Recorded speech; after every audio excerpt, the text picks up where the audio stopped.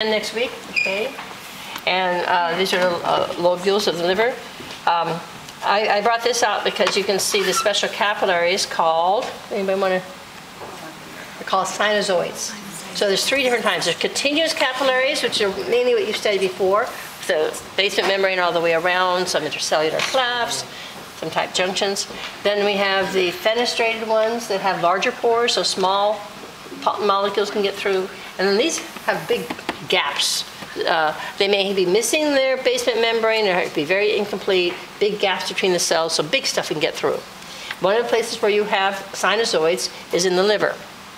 Now, the liver is an unusual circulation because we have two blood streams coming in. We have blood coming from the intestines, which is high in nutrients but low in oxygen because it's going through veins. And that's the hepatic portal vein.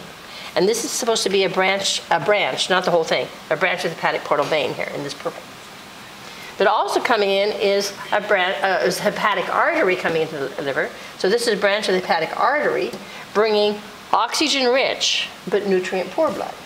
And those two will mix together here in the sinusoids. So that's a very unusual situation, right?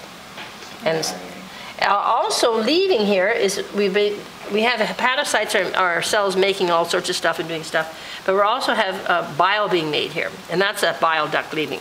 So these three things together is sometimes called hepatic portal triad. But this is sinusoids, special capillaries here. And then eventually the blood will leave the liver through the hepatic vein. So hepatic portal brings blood in, hepatic vein takes blood out.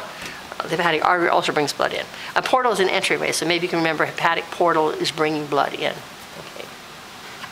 And liver is the only place where this is happening? Well, this is a special circulation, but you have sinusoids in other places also.